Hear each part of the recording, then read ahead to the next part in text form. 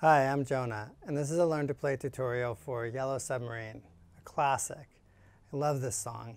I'm really excited to teach it. I grew up with this song and the movie with the blue meanies and all of them venturing off in their yellow submarine. And even today, I think of a yellow submarine of being like this amazing adventure through the world with my friends. So it's a really great song. And it's also the first time that we've done a duet. So there's two parts to it, the lead and the accompaniment.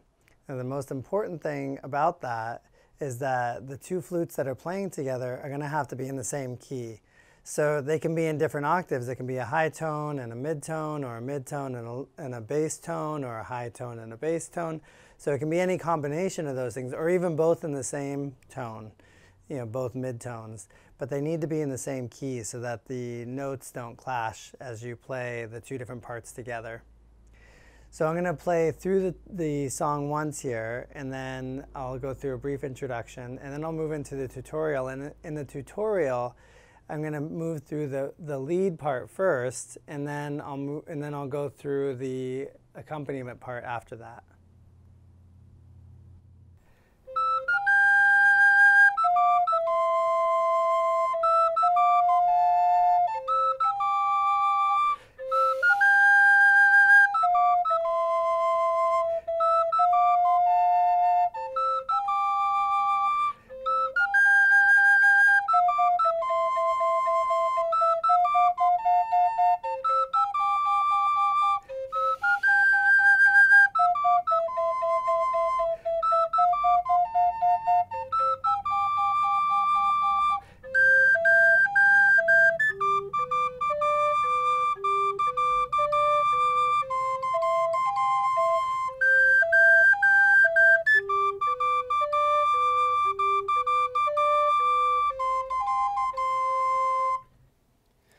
Now, the easiest way that I find to learn songs is to work through them phrase by phrase. Now, phrases are like sentences. You put a bunch of sentences together to build a story. In the same way, you put a bunch of phrases together to build a song. Essentially, each time you pause to take a breath, you've completed a phrase.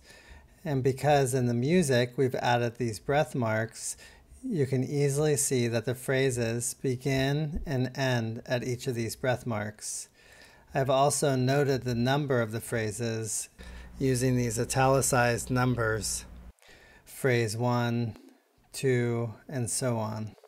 As I walk through each phrase, I'll note anything that's unusual or particularly challenging in that phrase, and then I'll show you how to play it, and I'll play it at a really slow tempo. And at that point, I suggest pausing the video and working on that phrase until you have the fingerings and the rhythm pretty well down at that slow tempo. And then move on to the next phrase. Once you move through the whole song, I suggest going back to the beginning of the song and working through each phrase again. And each time you do that, your hands will memorize the fingerings a little bit more, and you'll memorize the rhythms a little bit more, and the song will get easier to play, and you can start bringing it up to tempo. These are the notes that some of you may not have played before, so when you come to these notes in the song, have some patience with yourself. It may take a little time to learn the transitions from the note before it to this note and to the note after it. I'll also talk more about these transitions and notes as we come upon them in each phrase. These are the two sheets of music for this duet version of Yellow Submarine. This is the lead, and then this is the accompaniment. Now I want to go over kind of how the structure of these two sheets of music are put together to make sure you know how to navigate as you move through them. So if you look at the lead sheet here, you can see that we start the music off here, and then we move through, and then you see this bracket here over this last measure, and it has the 1 through 3 on it. And then you see this repeat symbol here. And so what this is telling us is that we're going to repeat this first section 3 times. And the other repeat symbol that we see here tells us that from this repeat symbol to this repeat symbol is what we're going to be repeating 3 times. So in other words, we move through one time, we go back to this, we hit this repeat symbol here, we go back to this one, we move through again, we move through again. That would be 3. Now on the 4th one, we move through it up to this measure, and then we skip down to here where we see the number 4. And then if you see this, you notice this bracket is open on the end, and that means that after you're playing this 4th ending, we just continue on in the music. And in this case, we just continue on to the end. Now if you look at the accompanying sheet of music, you can see that in the first line here, we move through once, and then we hit the repeat symbol, and we go back to the repeat symbol, and then we move through the second time. But on the second time, because there's no bracket on the end here, we just keep going in the music. We pass right on by the repeat symbol the second time, and we just keep moving on in the music. And this second line of music here is structured really very similarly to the first line of music in the lead, where as we move through the music, we hit this repeat symbol in this measure here, and over that measure we see a bracket with the number 1 in it. So this is telling us that we're going to repeat this line of music, and this is the first ending for that repeat. So we play through it to here, play this first ending, we hit this repeat symbol, we go back to the repeat symbol previous to it here, we move through this line till we get to here, and then we move on to the second ending here. And then we play through, and you can see this is going to happen again, and we move through to play the first ending, we hit the repeat, go back to here, and then we move through to the second ending, which is the end of the song. And composers use this structure to be able to make sheet music more concise, so you don't have to navigate through multiple pages of music as you're playing a big long piece, or in this case a short piece, but what would essentially be multiple pages if it was just written straight out. This is the first phrase for Yellow Submarine, and there's this note here that may be new for some of you.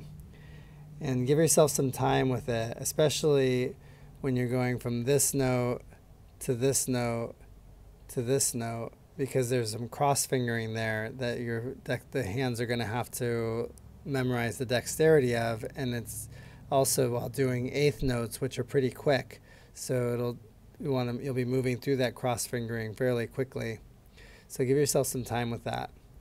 Now this phrase is composed mostly of eighth notes, which moves along pretty quickly depending on the tempo that you put it at. And when it's up to speed, it moves along pretty quick. So in the beginning, I'd suggest working at a really slow tempo, remembering that there's going to be 2 eighth notes within each count. So the tempo is something like 1, 2, 3, 4. And if I add in where I would change the eighth notes, because you're cutting each beat in half, we use an and in between. So I'd go 1 and 2 and 3 and 4, and then it helps you hear where you're going to change notes. And now going from this note to this note, you're changing on the offbeat.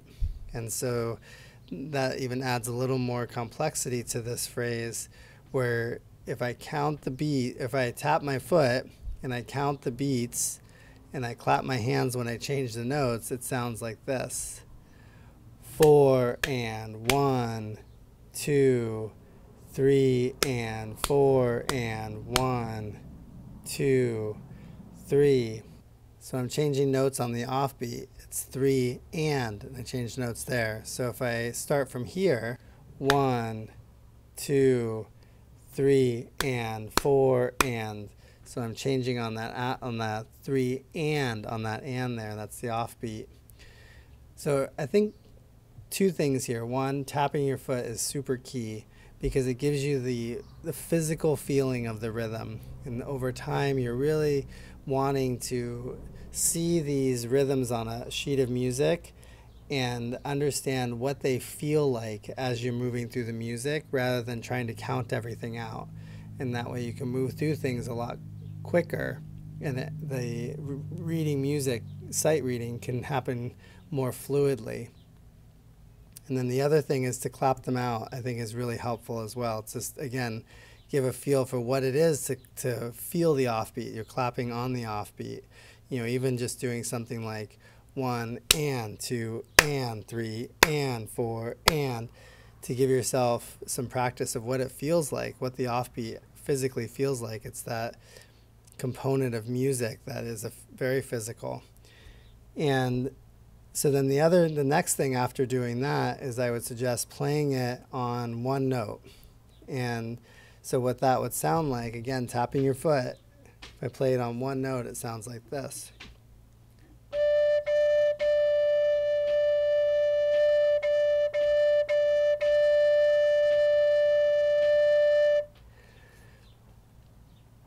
So then that starts giving you a feel of what the rhythm sounds like, or how to tongue the rhythm as well. And then start integrating in the fingerings of changing the notes as well, and then slowly start bringing it up to tempo. Now, one of the most beneficial ways to help you learn a song or the rhythms of a song are to know the song. And so in this case, a lot of us know the lyrics to Yellow Submarine. In the land where I was born. So right there it tells you, it's giving you the feel of what the rhythm sounds, of what the rhythm is going to feel like, and therefore what it's going to sound like. So if you can sing it in your head as you're playing it, you can start translating what you're seeing to what you're singing and into what you're playing.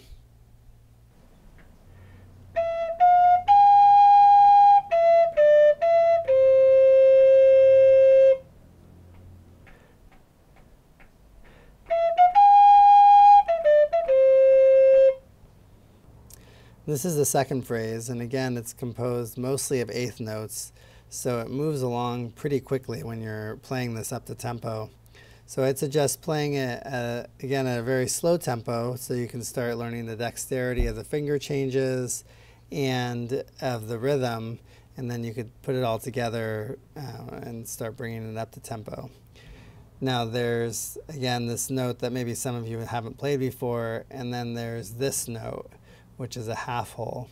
And so half holing the low note is the only way that we can get that in-between note, that half step that we need in a lot of songs. So it's a good technique to start learning how to play that half hole. And so I half hole by hitting the lower half of the hole. But if you can hit the side of it or the upper half of the hole and make it sound right, then whichever way works for you. So take some time with these sequence of notes that use the half hole here, and take some time with these notes, this other note that's new, going from this note to this note, is a cross fingering, so that might take a little bit of time. So there's cross fingerings, there's half holes, so the notation of this phrase may take a little bit of time at a slow tempo, or even just not at tempo at all, just moving back and forth between this note, and then between this note and the half hole, and between the half hole and this one, just repeatedly going back and forth, back and forth, back and forth, back and forth, and then maybe playing back and forth, back and forth, back and forth, just to get your fingers memorizing what that feels like to make those transitions. Now the rhythm here is mostly eighth notes, so a lot of what I said in about the previous phrase applies here. And so when we look through here, we have mostly eighth notes, but then we have this quarter note that's tied to this eighth note, so it's held for 1.5 beats.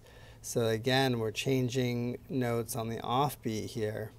And again, like it was in the previous phrase, it's on the 3 and, it's on the offbeat after the third beat. So if I clap this out, it sounds like this. 4 and 1 and 2 and 3 and 4 and 1, 2, 3.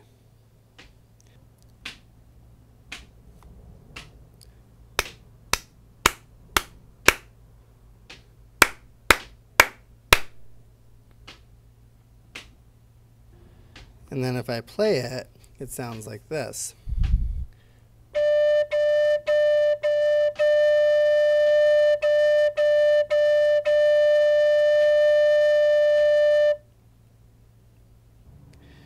So give yourself some time with these two phrases. Be patient with yourself. They're pretty challenging phrases, and the rhythms and the fingerings and the combination of all of it put together may take a little bit of time to learn.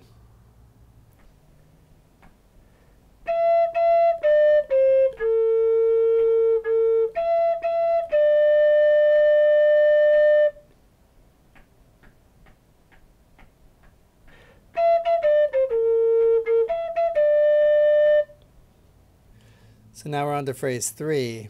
And phrase 3 starts here. You play this note and this note, and then you hit the repeat symbol and go back to the beginning and start again at this repeat symbol. But phrase 3, 4, 5, 6, 7, and 8 are pretty much all the same. We're just repeating this whole thing over and over again, these first two phrases. So work through these, and then once you start getting it at a slow tempo where your fingers are starting to work, you're starting to get the rhythm, then just start repeating it over and over again, because sometimes in the repetition of it, it can be a little challenging to keep remembering what goes where. So then I'm going to skip forward to phrase 8. So phrase 8 is here, and it's composed of the first part being all the same, but when we get to the end of this measure here, we jump down here and we hold this whole note. So we hold this note for 4 beats. So that's the only difference there.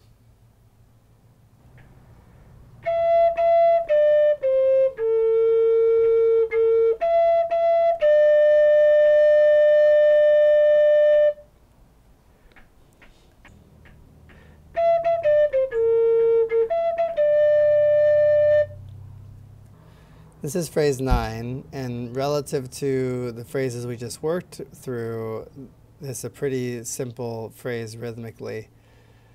The main challenge, I think, here is going from this note to this note, and this note may be new for some of you. And it's an over the octave note, so meaning it's a high note, and so you might have to tongue it a little bit harder right here and kind of pop it up over the octave. And that's just a quick transition because it's an 8th note going from here to here. So take a little time to teach your fingers that dexterity. And then you're going back from this note to this note, which is kind of a large cross fingering, where you're opening all 3 of these bottom holes and closing these top 2 holes.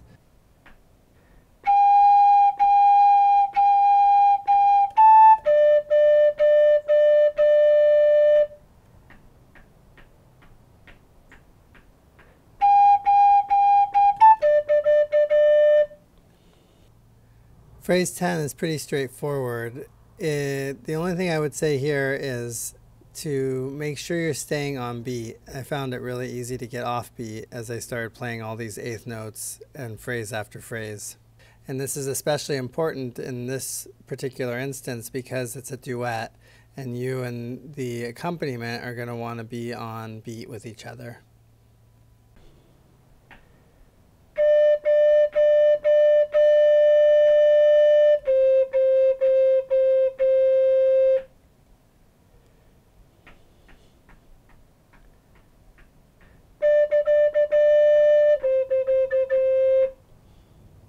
Phrase 11 is exactly the same as phrase 9, so go ahead and work through that.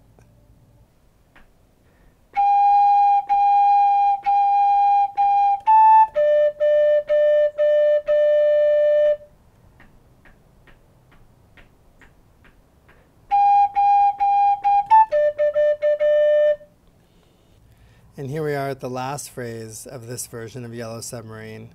And phrase 12 is exactly the same as phrase 10. So the second half is a repeat. Phrase 9 and 10 get repeated twice here, so it makes it pretty straightforward to learn.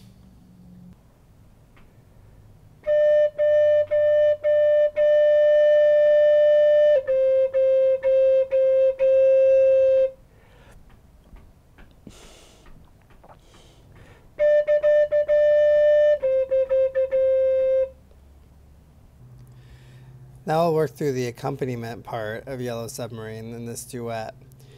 Now as I worked through this song, I was finding that the phrases as I originally broke them up were a little bit short.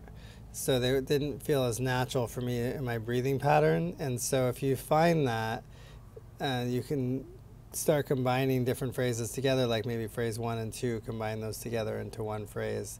But for working through the phrases, I'm going to keep them where they're at because it makes it easier to break it up into little pieces to work through it. Now in the first phrase, we have this note here that may be new for some of you. And so coming off of this note to this note, it's not a cross fingering, but you might need to teach yourself the dexterity of that transition. The beginning part of the song, the rhythm is pretty straightforward. You just have this quarter note to this dotted half note to this quarter note and dotted half note. So it's pretty straightforward.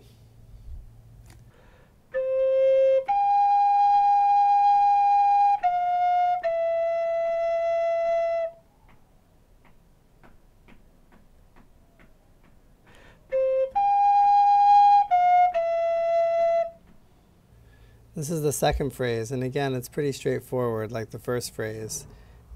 Quarter note, dotted half note, quarter note, dotted half note. Pretty straightforward rhythm.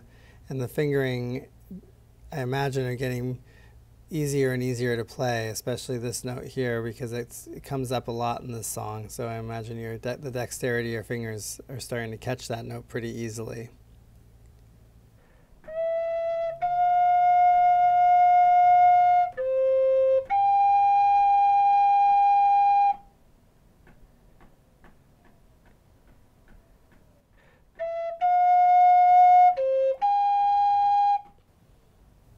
Phrases 3 and 4 are exact replicas of phrases 1 and 2, so I'm not going to go over them in detail again, except to say when you get to the end of phrase 2 and you're moving through and you begin phrase 3, you're starting here, and then you immediately hit this repeat symbol, and so you're going to go back to the beginning to that repeat symbol here and then play through again.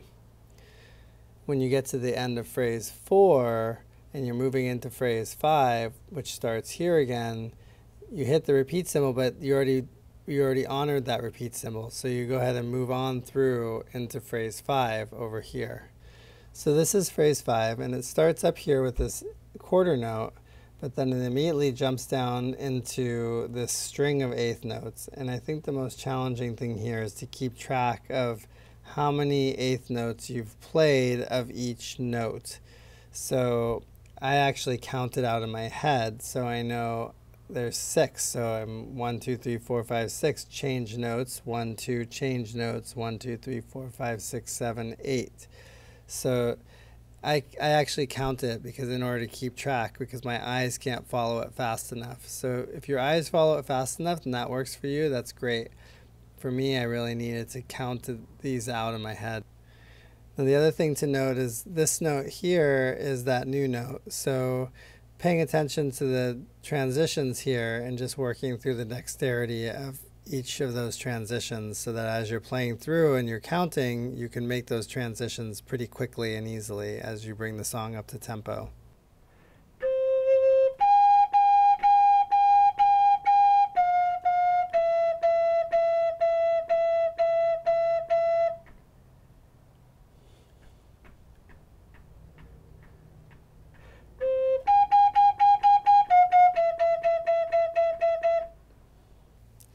So this is phrase 6, and again it's a string of eighth notes. So the challenge for me in this spot was to keep track of how many I've played, so counting them really helped me for that. So there's 6 followed by 2 followed by 6. And then working through the fingerings, memorizing the transitions so that it's really quick to make those transitions, because when you're playing this up to tempo, it goes pretty quickly.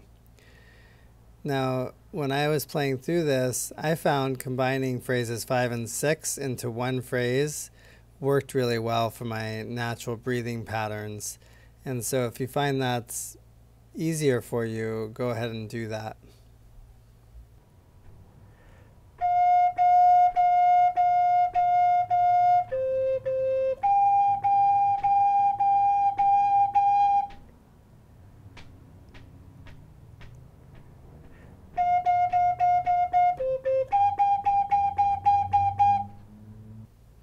This is phrase 7, And it's pretty much the exact same thing as phrase 5. The only difference is that in phrase 5 you played a quarter note and then moved into these eighth notes. And in phrase 7 you're playing these two eighth notes and then you hit the repeat symbol and you move back to here and then you play this string of eighth notes.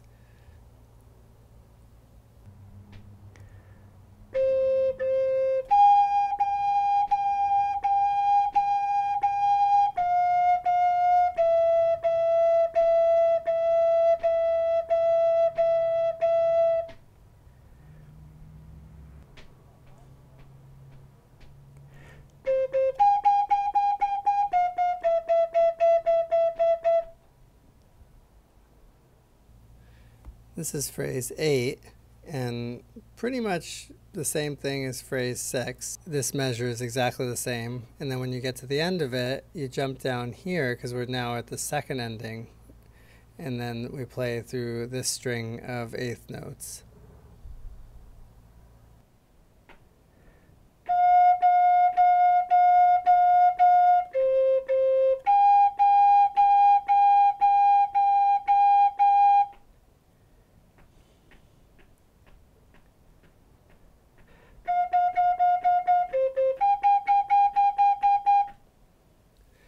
Here we are at phrase 9, and it's pretty straightforward rhythmically. It's all quarter notes.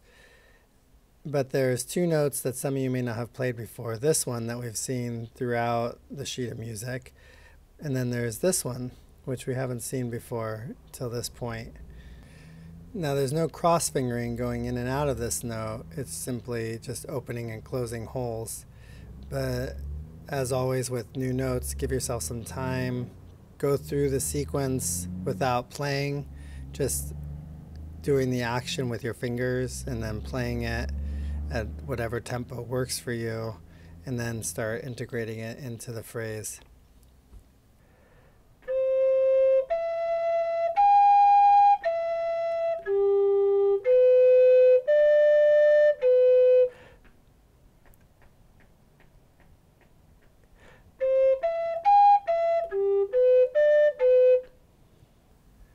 So this is phrase 10, and the first measure is exactly the same as the second measure in phrase 9, and the second measure, which is the first ending here, is the same as the first measure in phrase 9.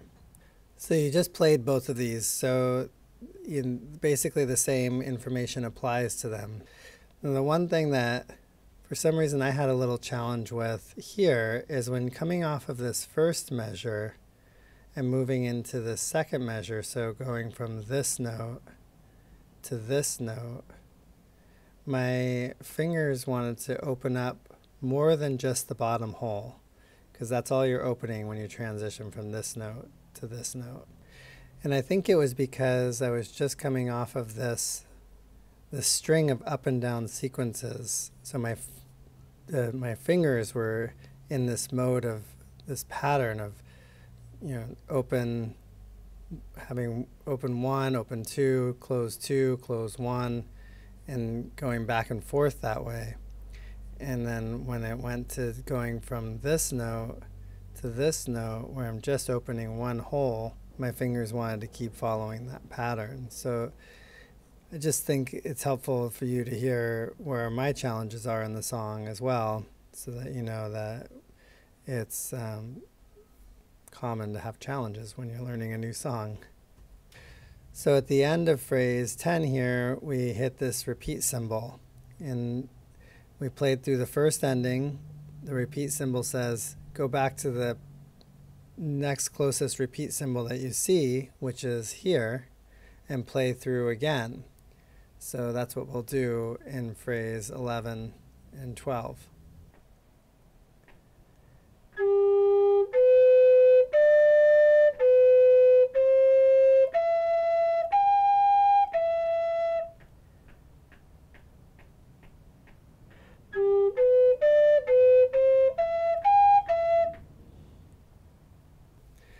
So phrase 11 is exactly the same as phrase 9, so I'm not going to go over it again. And it's a pretty straightforward phrase as well once you get the up and down pattern going. So we move on to phrase 12, which is pretty much the same as phrase 10. The first measure is exactly the same, but in phrase 12 we're going to play the second ending, the final part of the song. And so the second ending is just a little different in the up and down pattern that you're going to be playing. So just take note of that as you go to play through this phrase.